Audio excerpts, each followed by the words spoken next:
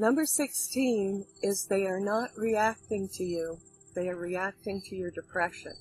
And this is a big one. I had to realize this so that I could forgive my family. It was so hard for them to be around me being the way I was. And I had to realize, first of all, that I am not depression. I'm Jody. Depression is something I have.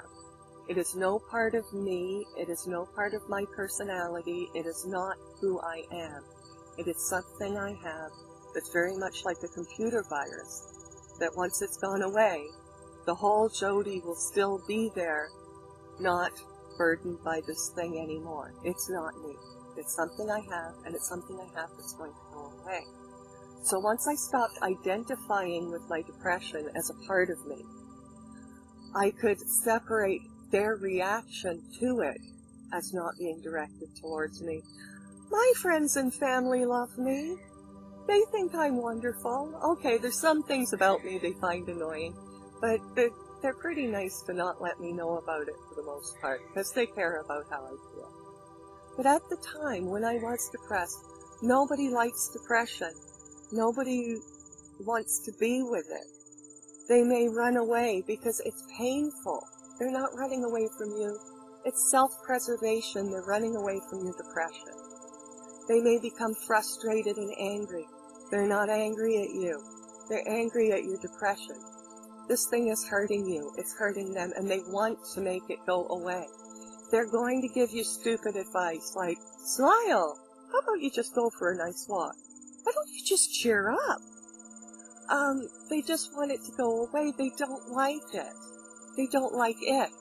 They do like you. So remember that. They love you. They care about you. They want you to be happy. They're not reacting to you. They're reacting to your depression. Now you may find, once your depression is gone, these people just really don't like you. It could happen. It could happen. Trust me, it's highly unlikely.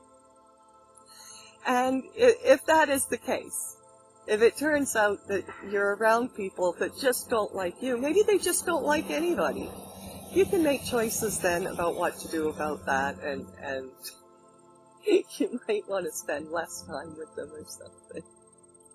But yeah, it's not you, it's your depression. So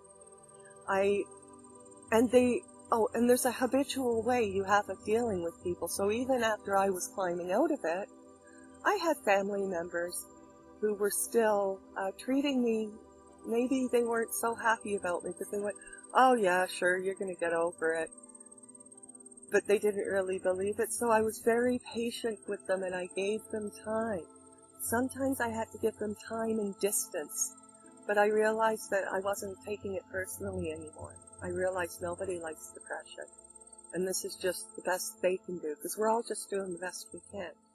We're all just doing the best we can here. Number 17.